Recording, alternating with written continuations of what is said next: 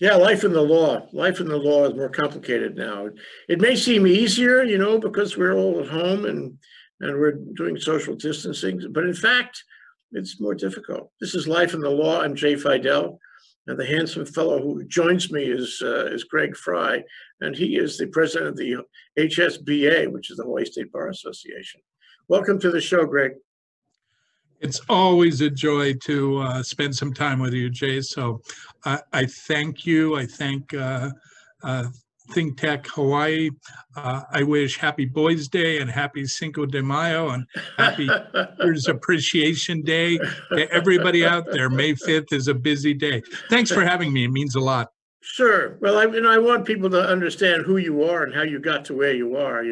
Let's have a picture of Greg on the cover of the Bar Journal. Let's see. Oh, yeah. Okay. That's Greg. He's the president. I'm not kidding. See, look. And I want to know how you got to that spot. Not many lawyers have gotten to that spot. And what did you do in your life that took you down the path to become the president of the Bar Association? Boy, that's a thoughtful question, Jay. Thank you. I know we have a lot of other really important things to talk about, but we go back a long way and it means a lot. I think from DNA moving forward, I was always wanting to be philanthropic and a bit volunteer in everything I decided to do, no matter how busy I might have been personally or professionally. So I spent a lot of time on a lot of boards, literally for the last 30 to 35 years, including a long stint on the HSBA board many years ago. And then as time passed, as I left the board for a period of time, I was approached by lots of folks like you, 3-Dot lawyers and others with tons of experience, who asked me to consider strongly coming back to the board, which I decided to do. Was fortunate enough to win an election, and it's never easy when you're dealing with all lawyers that make that decision, but I was humbled by it. And I guess I'm most humbled for two reasons, and then we'll move on, and thank you for the question, that I am a third-generation attorney, and it means something to me. It means a lot to me. And in fact, that picture you showed, if you read the article, I speak to that, I think, quite a bit. And secondly, I'm the first exclusive, if you will, family law practitioner ever to be elected the president of the state bar. And because I've devoted my time to family law, that means an awful lot to me. I appreciate you asking the question. Well, I knew your father. Greenstein, Cowan, Frey, wasn't it? Years ago, back when I was a kid. It was, absolutely was Hyman Greenstein, and you might remember the letterhead was in embossed green, and every time he signed a pleading, he signed it in green. It was rejected, and then he signed it in black and sent it back. Because in those days, you had to sign everything in black. I'm not sure it's the same today. I don't think so. Greenstein wore a green tie and a white coat, white suit. And he drove the green car, as I remember. He was really a character. He was quite an animated living legend, if you will. Yeah. Anyway, so I wanted to talk to you about COVID, but I also wanted to talk to you about the interaction of COVID and being a lawyer, the Bar Association, for example, and legal institutions that really govern the way our community, our society work. So I guess I would ask you about how COVID has affected your job. I mean, this is, you didn't know about COVID when you took the job. How has it affected your job as the president of the Hawaii State Bar Association?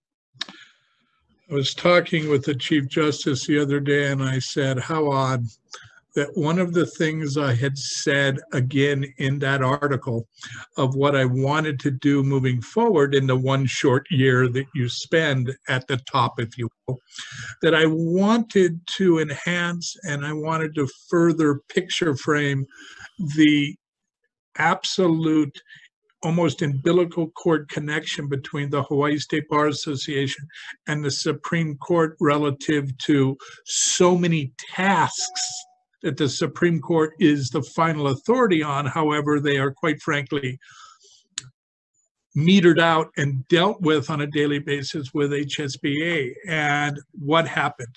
We've been more connected since this virus hit us all than we probably ever really wanted to, or certainly more than I thought we were going to, in that I spend, to your question, an inordinate amount of time in remote conferences, much like we're doing right now, with dozens and dozens of people trying to figure out how we're going to conduct our professional lives on behalf of Hawaii's people who need us, whether it be from the judiciary side or the practitioner side, when we have to deal with the restrictions governmentally placed now because of the virus. Well, let's talk about that. So I'm an ordinary fellow in the street, and you tell me that I need you. Why do I need you? Why, a bunch of lawyers is what you are. Why do I need you to make my life tolerable? Why do I need you to get along in the time of crisis? Jay, that's probably a fundamental question that goes farther back and for decades back than simply this virus. I think people it goes have back always to Shakespeare. Yeah, our lawyers really necessary. And here's what I'd like to say: whether we were in COVID or not, whenever somebody comes into my office and says, "Can I do this myself?" I'm always going to be transparent. I'm always going to be honest, and I'm going to say, "Hey, what do you do for a living?" And he might say, or she might say, "I'm a plumber." And I'll say, "Well, gosh, I could probably turn a wrench on a pipe or two, and I might be able to do a little bit of self-help in the plumbing world. And I might think for a couple of days or even a week, I'm doing a solid job. I'm not doing bad." And then the leaks will start coming, and then the panic will set in a bit, and then I'll be in over my head. So that may happen to you in the law. Yes, you can get started. Yes, you can get through it. There will come a time probably that maybe what I know will be very helpful to you. You make that decision. So now let's fast forward to COVID. It's more difficult to deal with attorneys now because of the restrictions in place. But I still think even if there are layers of remote ism, if that were a word, between lawyer, client, court, or other aspects of the law, that a lawyer is still needed by people. Well, let me ask you this. It just comes to mind. They say that COVID is not over. We have many legs to go before we're out of it, if we're ever completely out of it. And it is changing things. When we come out of it, or we come to the other side, however that is, we're going to find that our lives and our society are all different. And my question to you, this is not easy. I hope you're sitting down for this one. How is the profession going to be different? How is the role of the lawyer and the bar association, for that matter, the courts, how are those things going to be changed when we come out the other side? There's a couple of things that I wonder, and I'm sure you do as well, and so many of us do, as you sit where you sit and I sit where I sit, and we talk a little bit before we got started on this great show, and it's not the same. I'd much rather be sitting with you and experiencing our friendship closer, our professional passions closer. But to your question, that's never going to happen as we knew it going forward, perhaps beyond our workable days.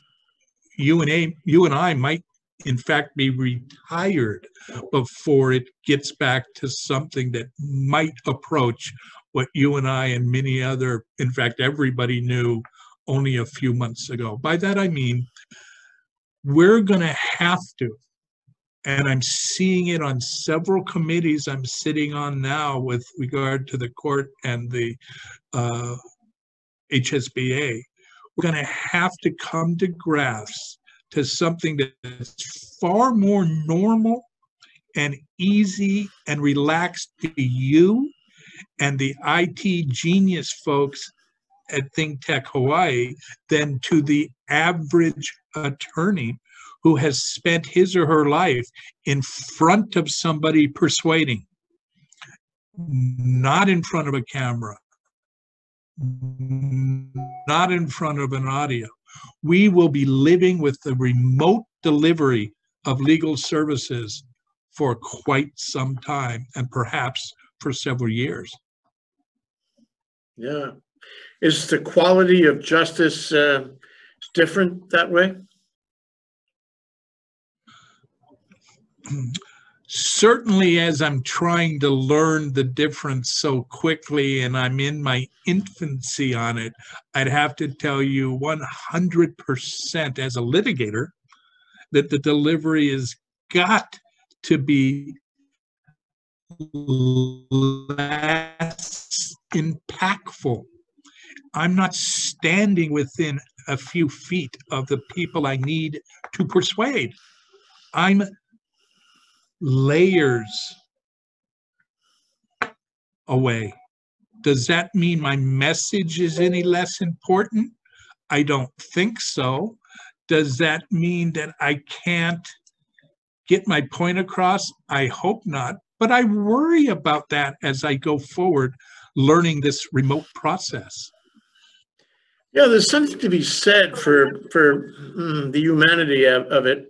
For example, you have a witness. I mean, and in the family practice, as in all of litigation, witnesses, I hope you're sitting down for this one, witnesses don't always, they don't always tell the truth.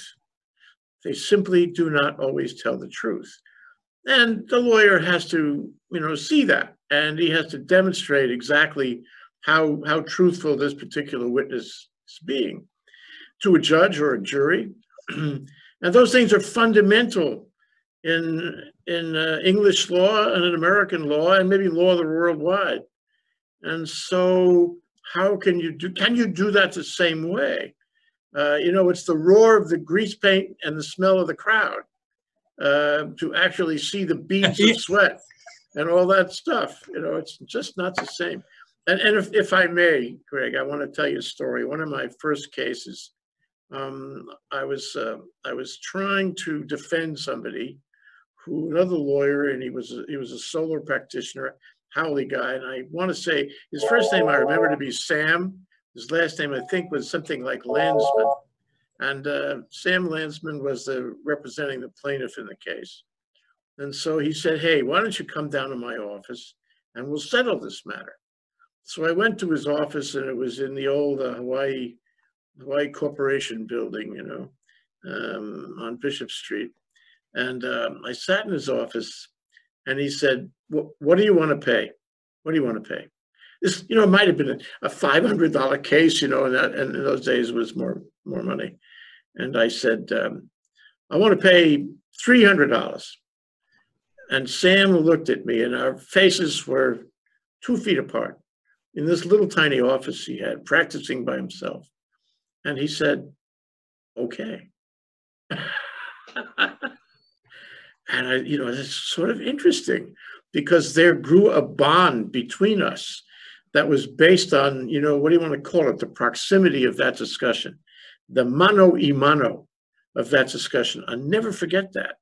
And there have been many, circumstances just like that I have used to have in my career, where I appreciated the humanity of it.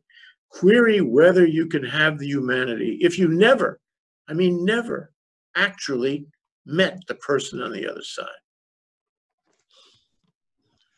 There's that old saying, Jay, and you'll see it a lot kind of when you were speaking of passion and pulse.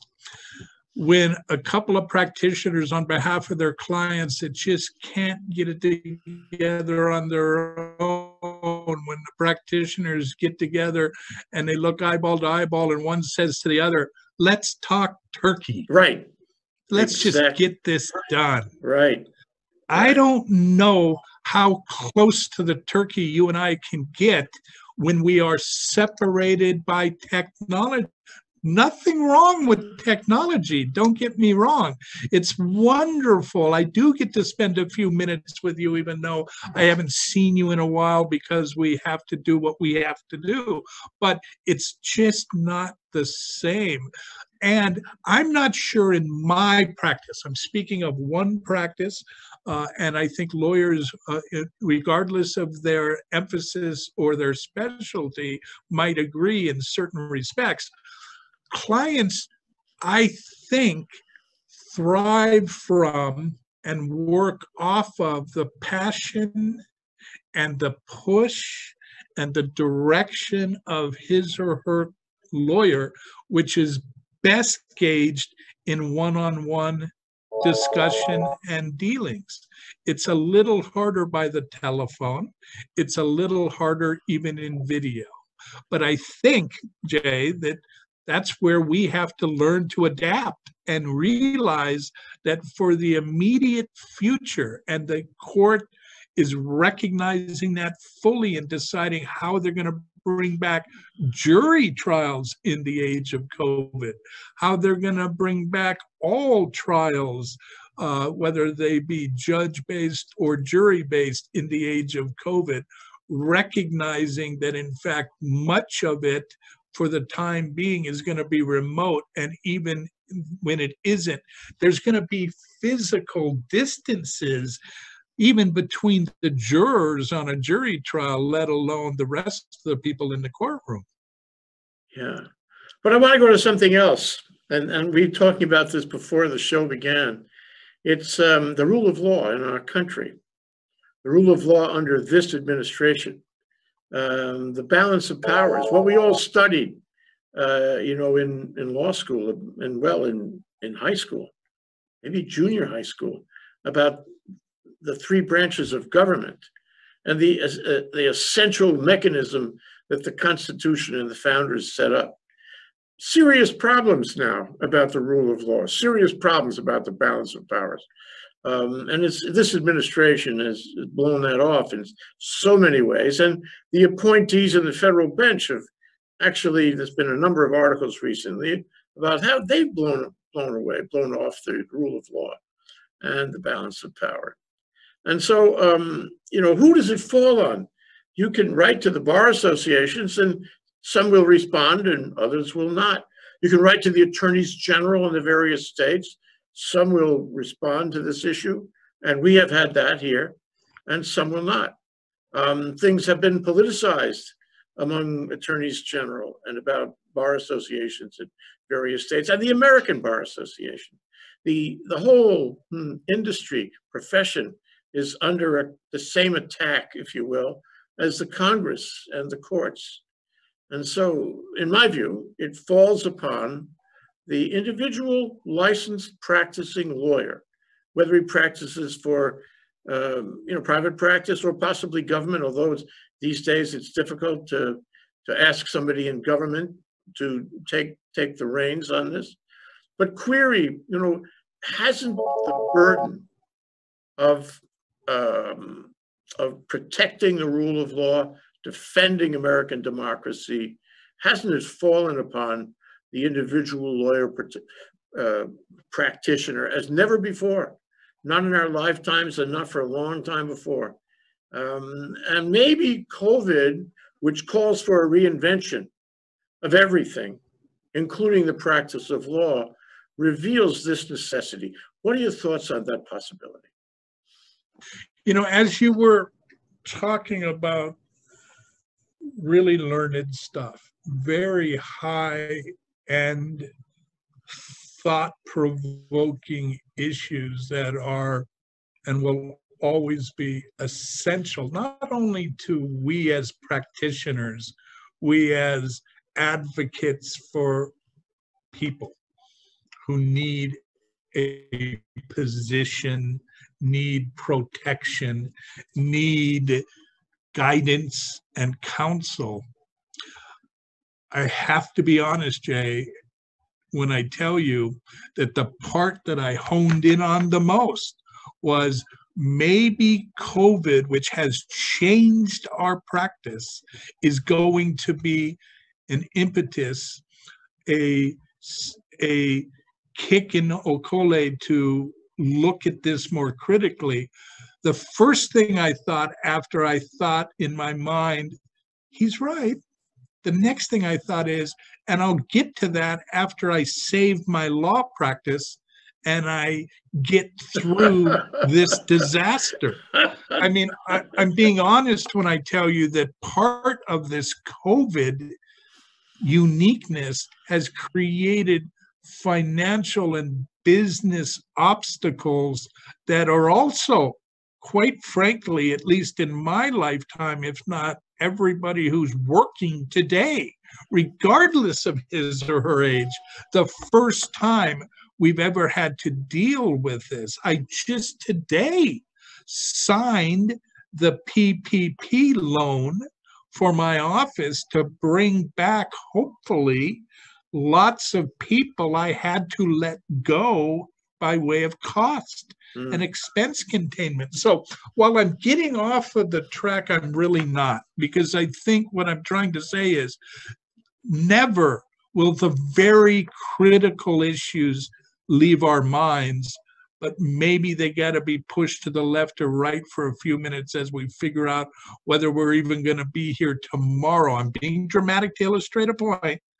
Be here tomorrow to help the people advance the rule of law, protections, and other things that might have recently so radically changed from what you and I might remember in yesteryear.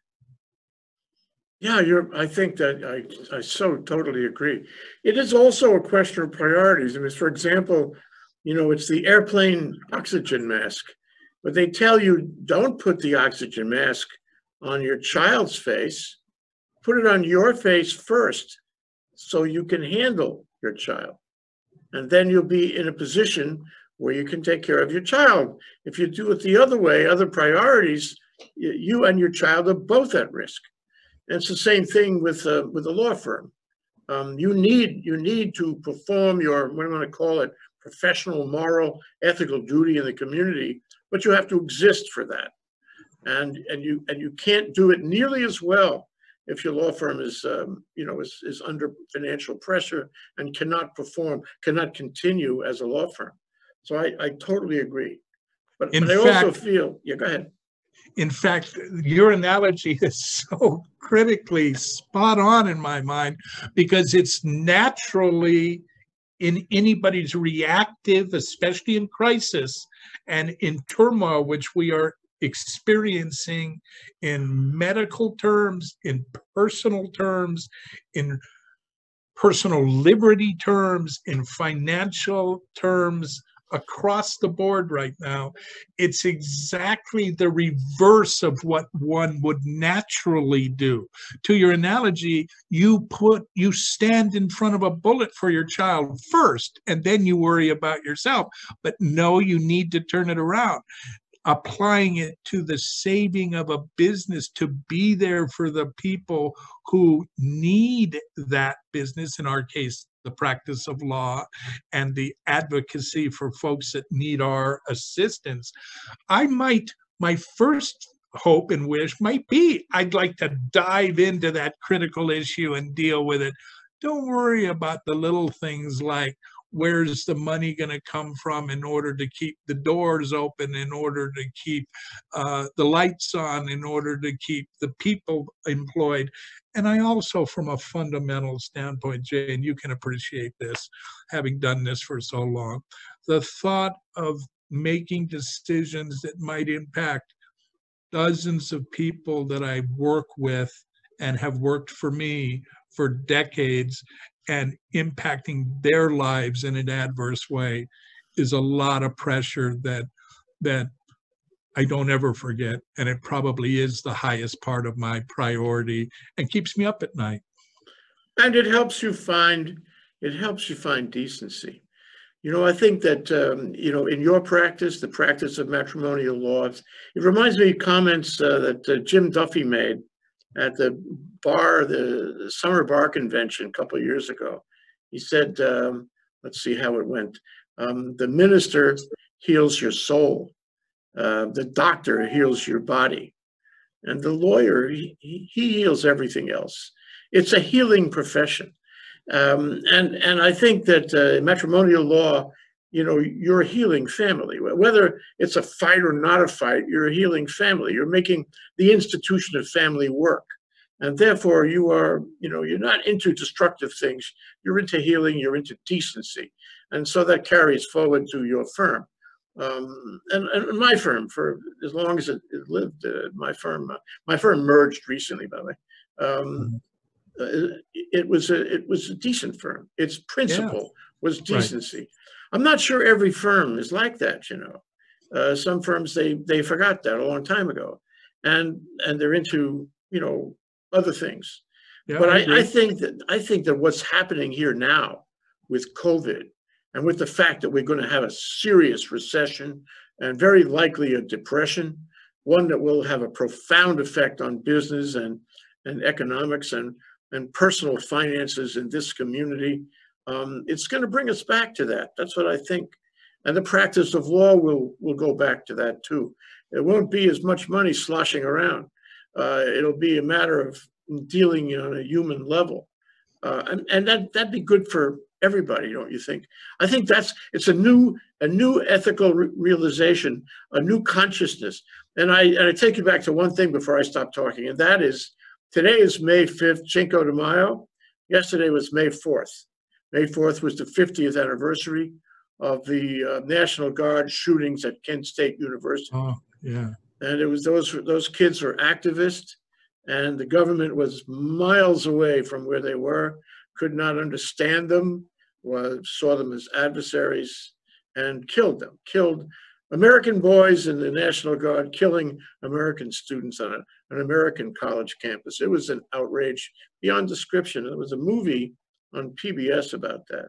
I say to myself, why now, 50 years later, should we be so fascinated with what happened, with this activism and this tension in the country among young people? And the answer is, I think we're going to a new ethic. I think we're coming into a new time. That's what makes it so interesting. What do you think? I was thinking about when you were talking about a recession leading into a pronounced depression and having to deal with everybody coming back to the starting line. And I thought to myself, especially in our business, Jay, that there are so many people that go to law school and come out to practice law for reasons that really aren't the reason to practice law.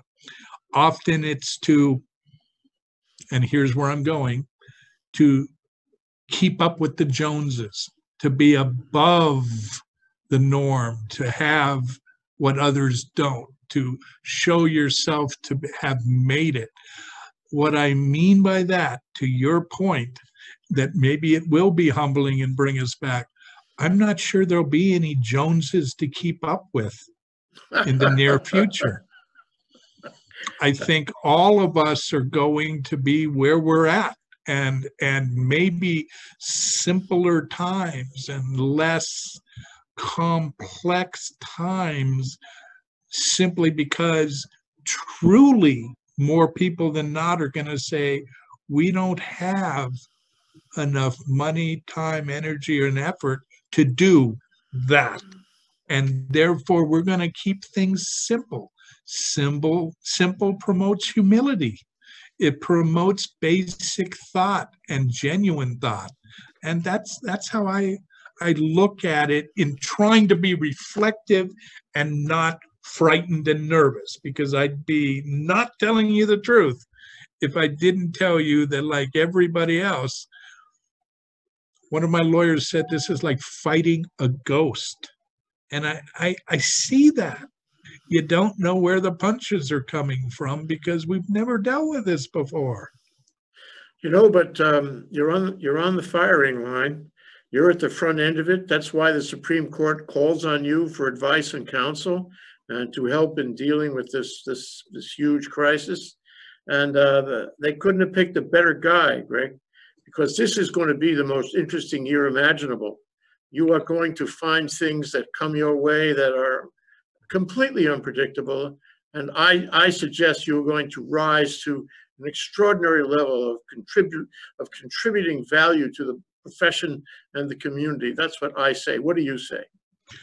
Gee, Jay, I don't know if I want to necessarily cry a bit in front of your audience, but here's what I'll tell you.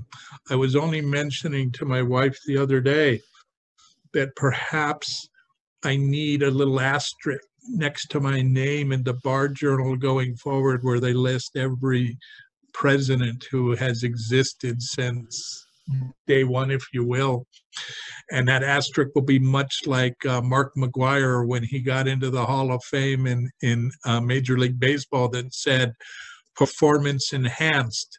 Maybe mine will have I was saying to Mia, my wife, mine will have a C squared on it. And she said, what does C squared stand for? And I said, COVID compromised. She said, to your point, Jay, and I appreciate what you said, thank you. From you, it means everything.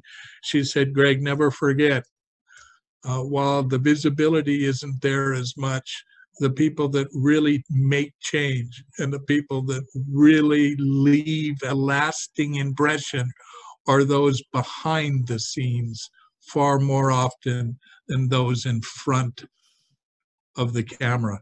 And by that, she meant, and I understood it, that I think I'll go down as a president that really tried to keep the balance, tried to keep the hope, tried to keep the direction, tried to keep the transparency and the clarity, and tried to help where I could give direction in what has been a fairly directionalist world, professionally or otherwise, that we're living in. So I hold on to that hope, and I continue through my year trying my best to do that.